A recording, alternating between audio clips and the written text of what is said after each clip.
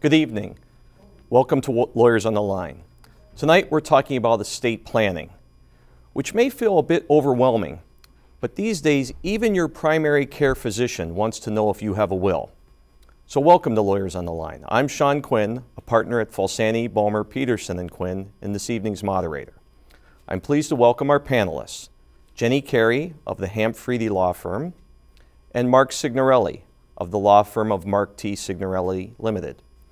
We're ready for your questions. Call the numbers at the bottom of the screen, 218-788-2844, or toll free at 1-877-307-8762.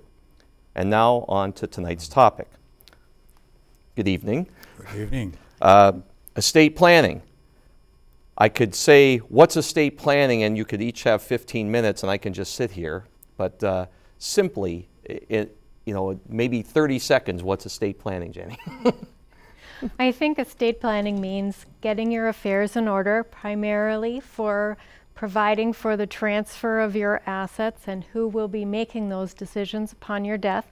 So usually it's going to involve making a will, having a power of attorney, probably a healthcare directive, and depending on the complexity of your estate or the amount of money that you have, trust as well. Okay. Mark, follow up on that. What are these various items? We'll start with a will. What is a will? Well, a will is a written instrument signed by you, dated and signed by you in the presence of two witnesses. That's all that's required. And the answer to the question is, can you write your own will? The answer is yes. As long as you have the two witnesses? Yes. Okay. And the will says, I'm giving my stuff to whoever I'm giving it to? Yes. Okay. So then what's a power of attorney? What's that for, Jenny? A power of attorney, usually called a durable power of attorney, means that you are giving someone else the authority to make financial and property decisions for you. Typically in the estate planning arena, we use it to plan for the event of incompetency or incapacity, because without that, no one else has the right to make those decisions for you. Many people think that if they are married, the spouse automatically has that right, but that's not the case. The spouse does have authority to access joint accounts, for example, but does not automatically have the ability to access, for example, my bank account if I'm unable to do so. So a power of attorney is a short written document that does come with its advantages and disadvantages because it's a very broad, powerful document, but it can be a very important tool in the estate planning toolbox. And the idea being, before you become incapacitated, you give somebody that right in the event that it happens. Right, because for example, if you don't do that, your only recourse, it's not that you don't have recourse, but then you'd be required to go to court under most circumstances to obtain a conservatorship over the person's assets. And then there could be fights over that. Or at least additional cost, okay. Yes. All right, so Mark, one of the things that Jenny mentioned as part of an estate plan are trusts. And I understand that's a whole topic in and of itself. There are revocable trusts, irrevocable trusts. I think there's something called a living trust or something like that. Give us an idea of what trusts are. A trust is a contract, unlike a will, which is a unilateral writing. A trust is a contract between the maker of the trust and the trustee. Now, oddly, smoke and mirrors, you can be your own trustee while you are alive, and that's a living trust. They became popular as a way to avoid probate in the 50s and 60s and 70s, still are, because you stay out of court, you stay out of probate. You're constrained only by the time it takes for you to wind up the affairs of the trust and then move on. And what does a trust accomplish? The will is already accomplishing giving your stuff to so many people. What does the trust accomplish? The will may not be necessary if your assets are either in the trust to begin with or passed to the trust by beneficiary designation at the time you die. In short, you may have a very pretty will, okay, but it never heads to the probate court and means nothing. Okay. So Jenny, Mark's mentioned probate. What's probate? Probate is a process to administer your estate, the assets in your estate after death. But it certainly is a term that many people ask about because there is a difference between what probate assets are and what non-probate assets are. So for example, when you make a will is only going to govern your probate assets. And what is that? Those are assets that you have titled in your name alone. They do not have a joint owner on an account. They do not have a beneficiary designation. And because upon your death, there is no one with legal authority to transfer your assets, the probate or the administration via the court system of the estate is necessary to transfer those assets. Okay, so if you handle your estate properly and make sure things are either non-probatable or otherwise handled by the will, you never go to court. Correct. Okay. Now, Mark, Jenny mentioned non-probatable things, things like that have beneficiaries or things that are not solely in your name. So if you're married and you own your house with your spouse, that's not a probate asset. Is that basically right? If it is owned as joint tenants. Okay. And that's typically what most spouses do, correct? Yes, although some people think they have it that way, and then the lawyer looks at the deed and lo and behold, it isn't that way. And that's a total separate issue, I suppose. Yes. So, and then life insurance policies, because there's beneficiaries, non-probate. Non-probate. Okay. Somebody writes a question here. Is there a place, maybe online, where a person could check to see what can be done as far as the sale of a home prior to death or after death? Or is that something you'd rather want to see an attorney about? I guess if the question is, what can I do to transfer my home at the time of my death? Okay, so I'm making some assumptions about that question. There is tons of information online, and sometimes that's the problem, because if you do not know what information is reliable and what information is unreliable, you're going to have trouble sifting through the information. And the other important factor is that online you're going to get advice from across the country, and you need, if you live in Wisconsin, you need to know Wisconsin law. If you live in Minnesota, you need to know what the Minnesota law is. So Mark, do you have one site that might be helpful? I don't, with respect to the sale of the house, I don't know that I can come up with one off the top of my head. Okay. And just because something's online, you've already alluded to it, doesn't mean that it's accurate. Mm-hmm. All right, Mark, again, going back to Jenny's very first answer, she mentioned healthcare directives. Yes. And we've already talked about power of attorney, where somebody has the right to deal with your assets, but that doesn't mean dealing with your health or your health care, correct? Someone to speak for you if you're unable to speak for yourself. And that's what this healthcare directive is? It names a healthcare agent, or one or two of them, and normally you would give one to your physician or enroll one in the hospital records so they have something on file. And it can be very long, it can be very short and sweet. You're naming a healthcare agent and then a backup agent to make these decisions if I can't for myself. Okay. And when you say they can be very long or very short, can you limit them to only in this certain circumstance or that circumstance? Oh yes, you can do that too, but some of the pre-printed ones I've seen from healthcare systems are long and eye-crossing, whereas you can edit your own or have someone edit it for you and make it simple, short, sweet, to the point, and very powerful. Okay. Now, one of the callers asked about any special tips on the healthcare directive, and I'm going to short-circuit that question because of the previous question regarding, looking online about selling a house. I know I'm biased as an attorney myself, but in the long run, aren't you saving money by seeing an attorney on these types of issues, whether it be a healthcare directive or a power of attorney or a will or a trust or whatever it may be? I think in most cases, The saving the money part comes from, without going to see a lawyer, you can give it a good shot. The question is whether you're doing it right is a really big question mark in almost all cases. I think that the healthcare directive is probably the document that comes, at least in my opinion, closest to somebody being able to do themselves without seeing a lawyer, because it involves so many personal decisions with respect to someone's health care. Let me put a plug in for graduation season. Parents and grandparents might find a proper gift for their now 18-year-old graduate to get him or her a health care directive and a power of attorney, because they may be post high school moving around the country and maybe abroad. Okay, so for your graduation gift, you get an hour with Mr. Signorelli or Ms. Carey, that kind of thing. Good idea. All right, so we have a caller.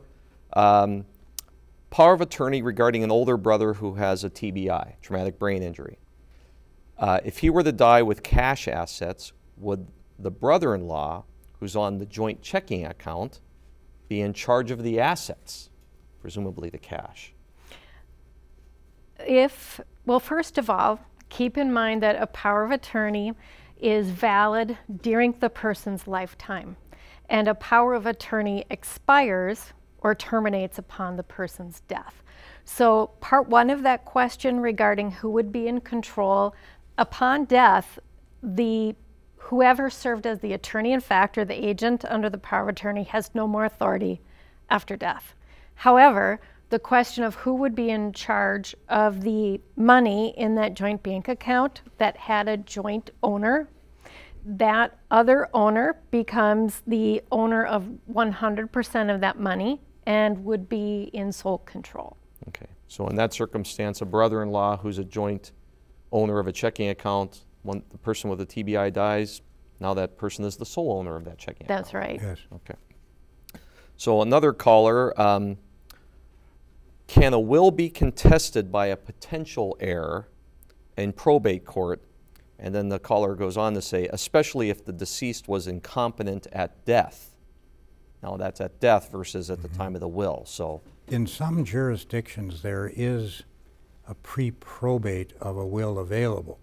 While you're still alive, your kids will pre-probate your will. You might decide later on, and with full competency, I'm changing my will. So the pre-probate was just a large waste of time. okay. But now the person is perfectly with all their wits about them. They do a will. Slowly they deteriorate, become incompetent, but don't make any changes. They die. Mm-hmm. A potential heir is left out. Can that person challenge the will? I think when you talk about a lawsuit, almost anybody can sue anybody for almost any reason. So the question is, will they be successful? Yes, there might be standing questions, but let's say you have an heir who was omitted from the will, which I think is what the caller's talking about. Sure. So they would be a person who would otherwise have an interest in the estate. So from that perspective, they would have a right to challenge the will. But in order to do so successfully, they have to prove that that person lacked the proper state of mind to execute a will, or was When they executed. when they executed, not upon their death. Okay. Or that they were not unduly influenced. And that's not very, in many cases, that's very difficult to prove. Right. So somebody dies without a will, there are rules, there are laws on who gets their assets, correct, Mark? Yes, it's called the laws of intestate succession, to die without a will. And it's typically spouse, children, parents, and then it kind of goes further out the way in the family tree, correct? Yes. Okay, so somebody drafts up a will, and it's a cranky old man who got in a fight with his adult son, and he kicks the son out of the will, but he leaves his other children in the will, and he dies. Can that son challenge the will?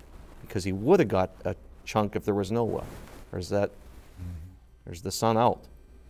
Well, if in that will that person made a statement, I intentionally omitted my son, absent the other factors of fraud, undue influence, or lack of capacity, they can challenge it, but I do not believe that challenge would be successful. Okay. And you don't have to give reasons. Right. And you don't have to. Don't have to. Okay. A lot of people have questions regarding taxability of estates. And I know there's state tax and there's federal tax. So, Mark, somebody dies, they, whether they have a will or not, they have so much money. Is there taxes on this stuff? Well, there can be. It's a always ever-changing river. Currently, the federal estate tax is still in place, but it has an exemption so large that it rules out a great many people. Each person has a $5,490,000 exemption.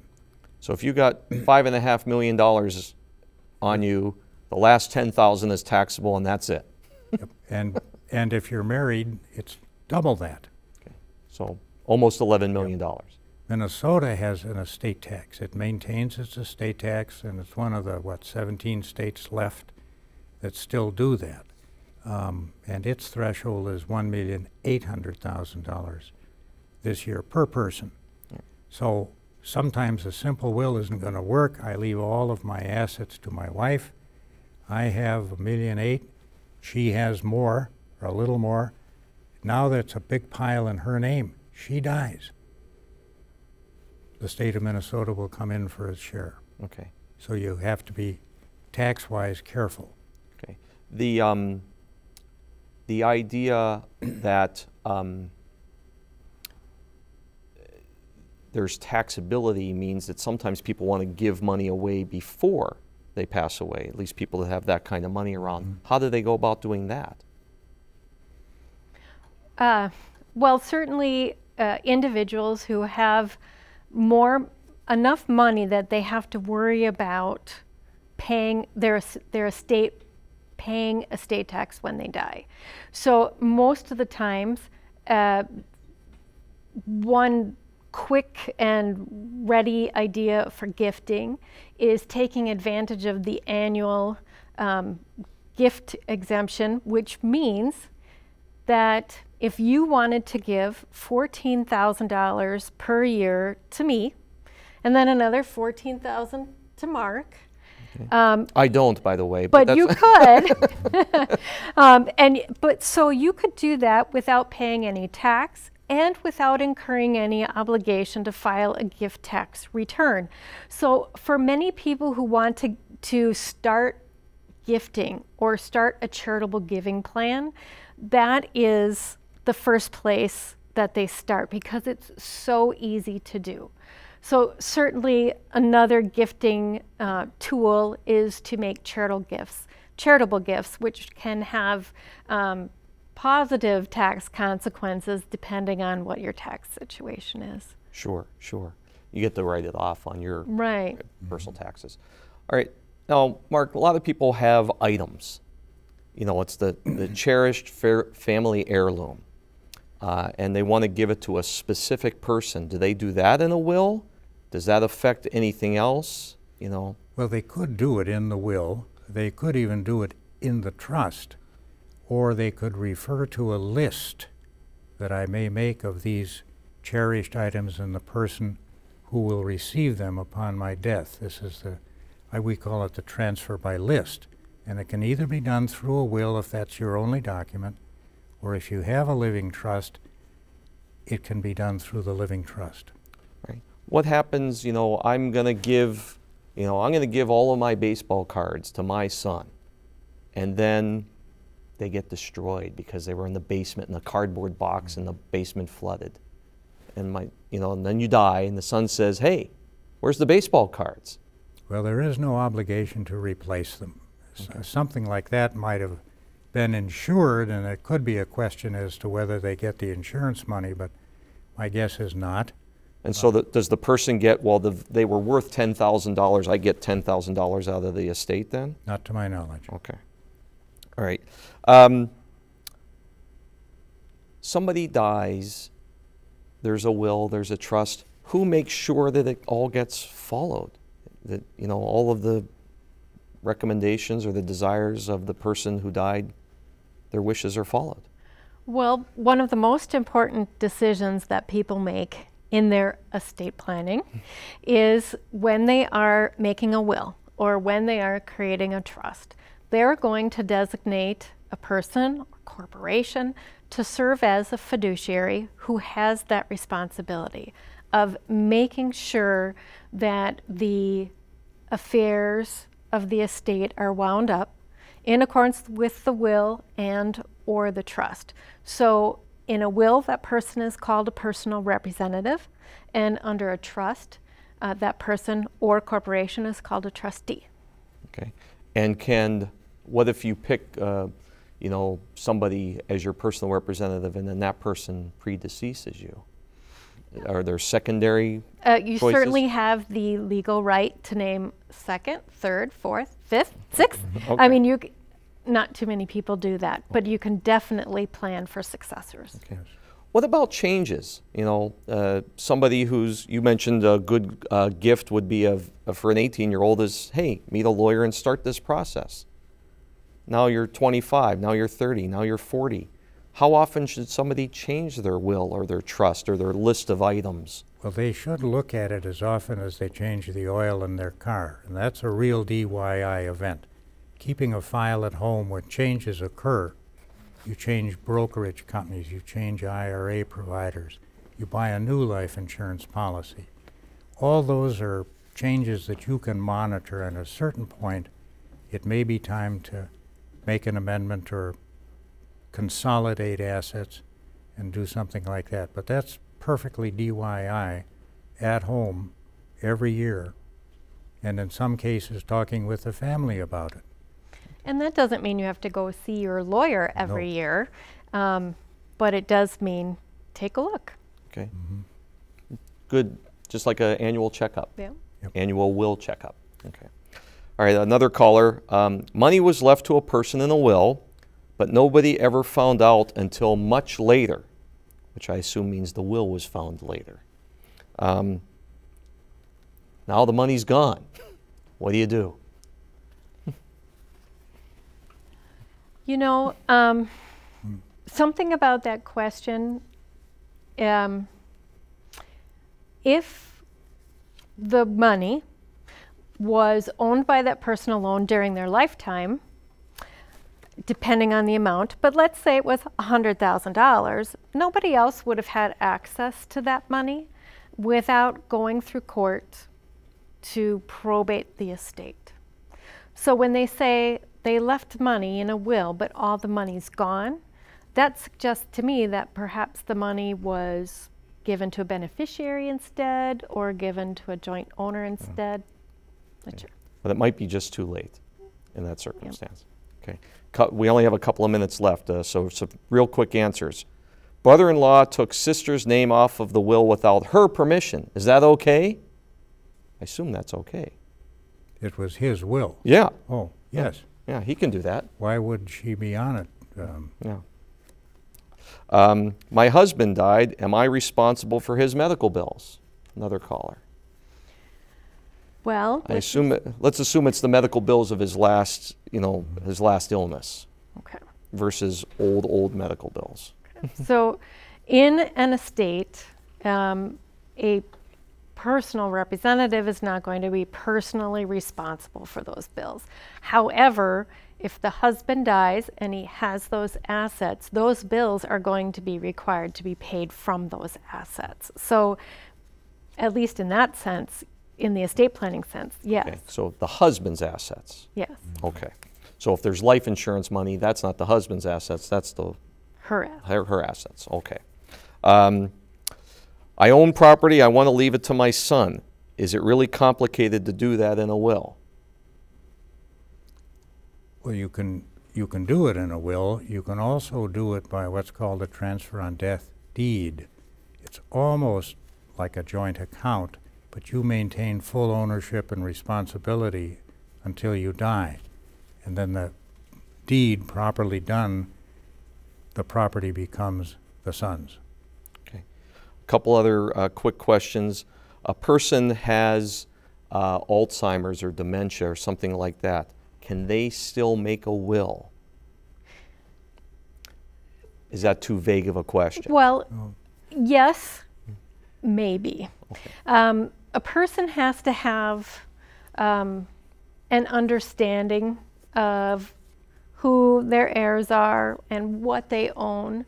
They don't have to have the same level of competency to run a business or practice law, for example. But somebody with Alzheimer's, most of the time the answer is probably they can't. But if that particular person has, say for example, in the morning, they can function quite well and are very clear about the decisions that they make. That will can be signed in the morning, even though that person later in the day would not have the competency. Okay. All right. Mark, how often should people discuss their estate planning with their children or their grandchildren? I shouldn't say how often should they discuss it is the better question. From my experience, they haven't and don't very much, but I think it is a topic for family discussions as you go along, especially if there are provisions in the documents that may cause some upset, which you may not be able to prevent anyway. But they should discuss and be open with their children. Here's who my accountant is, my lawyer. Here's what we've done. Here's why we did it. I'd like to hear from you about it. They just don't do that. Okay. All right. Well, unfortunately, that's all the time we have. So join us next week, which is our last week of the year, when we will answer your questions about what to do if you're injured in a motor vehicle accident. I want to thank our panelists this evening and thank you for watching. I'm Sean Quinn. Good night.